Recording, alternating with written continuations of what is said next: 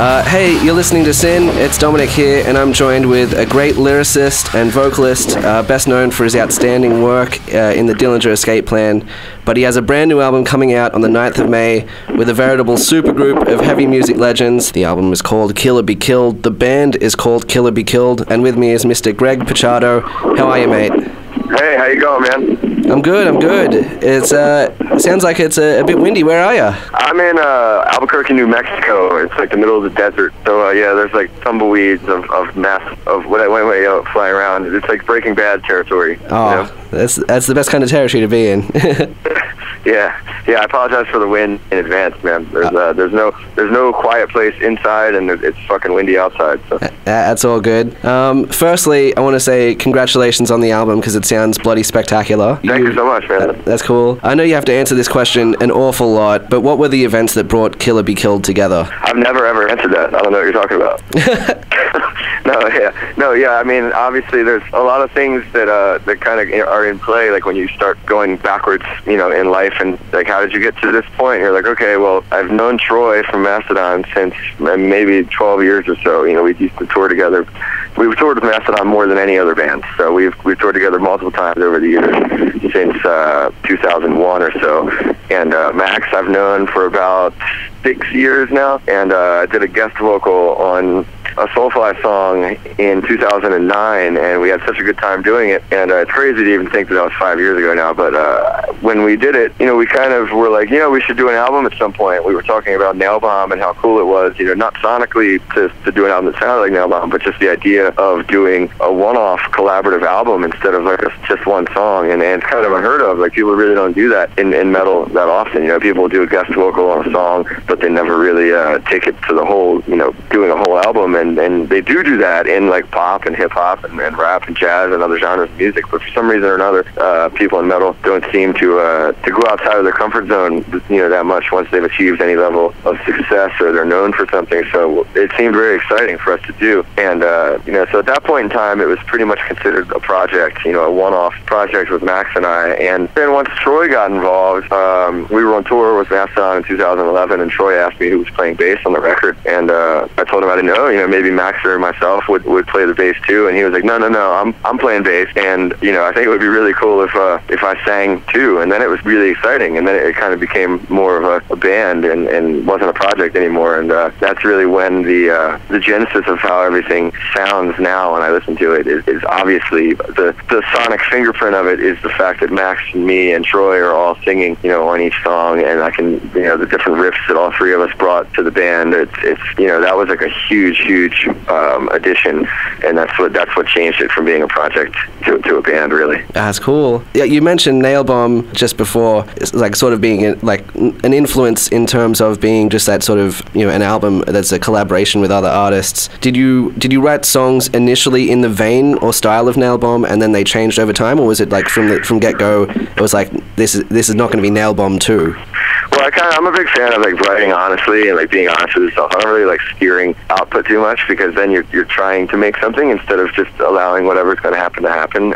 So I mean, we kind of went into it more or less with that as not, like I said, not like a sonic guide, but more of the idea and the spirit of, hey, let's we don't need to be in like a record cycle. We don't need to go on tour. We can just do something because we're excited about creating with one another. It doesn't need to be part of like this larger machine, which is what kind of happens to bands over time, is that they just get sucked into like the kind of expectation that you're going to put another album out, and you're going to go on tour, and you're going to play everywhere in the world, and you're going to go on tour for a year and a half and play 300 shows. And like, it was really freeing to be like, hey, we're going to do this because we want to do it, and we're going to play if we want to play, and we're going to make another album if we want to make another album, and there's not going to be like this expectation that we have to, and instead of there being an expectation that we have to, we want to really let people know that they should not have any expectation of that happening at all. So that way, if this is one album, or if we do only decide to play one show, we'll do it because we feel like doing it, not because people expect us to. Yeah. It keeps it more pure that way, I think.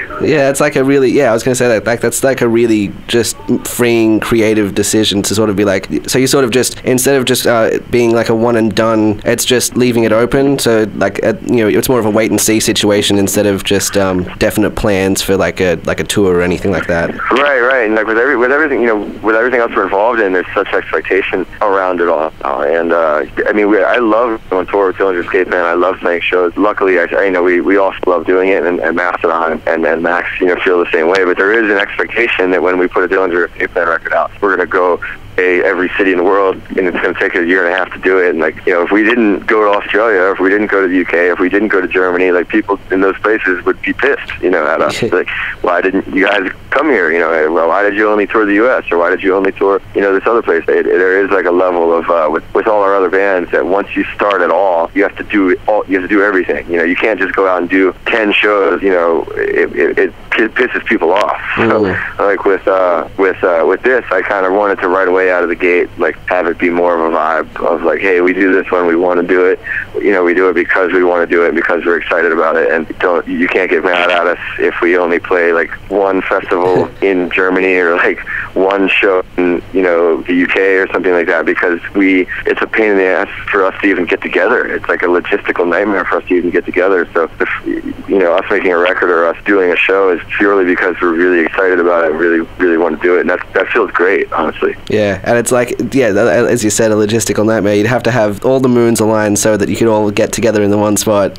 Right, and two of us have families. Max and Troy have families, so if there's 2 weeks of time that we all have off, it also has to be like, hey, you've been on tour for a year, you've got 2 weeks off right now, and instead of going on vacation with your family, let's go play some other shows. Yeah. So for us to do it, it's going to have to be because we really want to. And that's it. Like I said, it keeps it more pure that way. It makes you feel like you're 15 years old when you're doing something purely because you're excited about it, not because there's any expectation.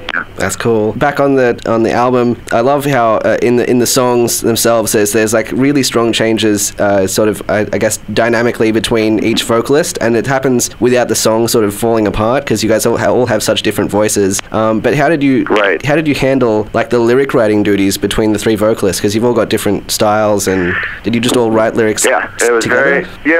It turned out that it was, when we first thought about that, it was, that was something that we decided early on that was going to kind of be like a sonic fingerprint of the record, is that we wanted to all sing on every song and kind of take like almost like a hip-hop approach to it, where, if you had like a song that had Nas and Jay-Z and Kanye West on it, they would all do a verse and they would all sing different parts, and it makes it exciting to listen to. We didn't want it to be, okay, here's Troy's song and here's Mac's song and Craig's song. That would have been easier, but it would have been really boring. So once we decided that we want all three of us on every song, then it became like, oh shit, like that's kind of how are we going to do that? Like that's going to be like crazy, and not just because how are we going to decide who's going to sing what part, but how are we going to write lyrics and have it make sense, and when we all have different styles. And it ended up not being as difficult as I thought, because what would naturally happen is we'd all be in the room and we'd be listening to one of the songs, and one of us pretty naturally would have a really strong idea about one part. So if we were listening to a song and we're kind of all sitting there with pens and paper, and then Troy is like, hey, like this part coming up, like I've got an idea for this part, I've already got lyrics in my head, I've got a melody, and like I feel really strongly about it, so I really would like to take this part. And then once someone does that, and there was almost every single song, there was at least one part that one person felt really strongly about first, before anyone else had any ideas. And once one person colors in their part, then you can kind of it's a lot easier to build in around them and fill in the blanks around them, and kind of springboard off of them, and then you can kind of be like, hey, what are you writing about here? Like, where is this coming from? What theme that you're dealing with here? And most of the time, those themes were fairly universal. And one of the themes that we found that we kept coming back to was kind of like this conquering of personal demons, and which ended up being the meaning behind the name too, of Killer Be Killed, is just taking control of the unconscious personal demons that are driving you, that you don't know exist, and confronting them and keeping them under control in your life, so that they don't cause negativity in you. Yeah. The seeds of the project itself started way back about 4 years ago, and so I read that you guys sort of like wrote bits and pieces in that time, and then got together for like a 72-hour jam session in the desert. You're in Albuquerque right now. You're pretty much in the desert. It seems like a lot of great riffs come from desert jams. Like, is that something that you do often? Well, I mean, you know, you're definitely right about that. There's like a lot of great records and a lot of great songs and things that have been written in the desert. You know, the Queens of the Stone Age, and you know, have kind of, you know, made that famous through, you know, the desert sessions thing that Josh Homme does. And I mean, we went out, and like, it's easy to isolate in the desert because there's nothing to do. There's no distraction. You know, people think that in order to be stimulated, you need to go to some place that's like a cultural, you know, epicenter, and you really don't, because you know, having a lot of bars and a lot of things to do and a lot of places to go, that has nothing to do with culture. You know, that's just all like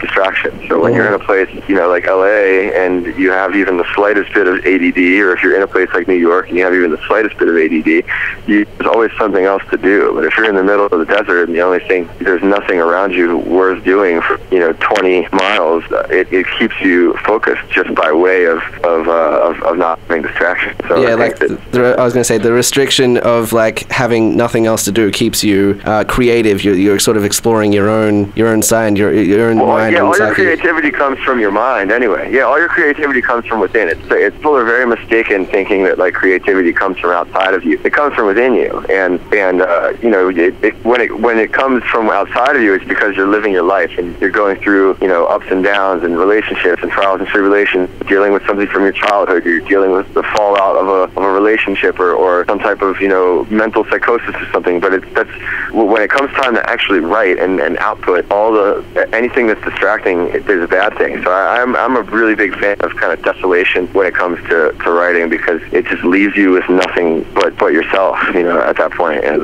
it's, you know, a little bit more productive to not have those distractions with you.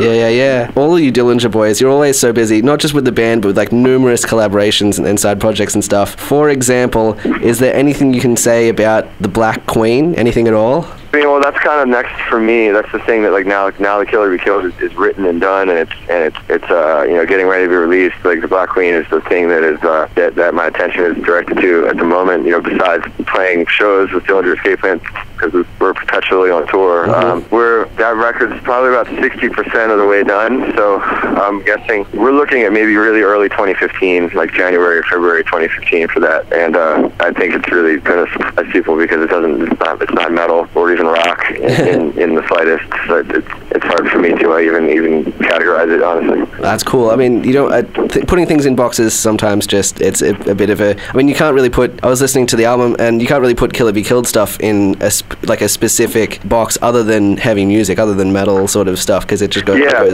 Killer Be Killed to me really was like three people that really like all genres of metal. Like, we're all fans of every.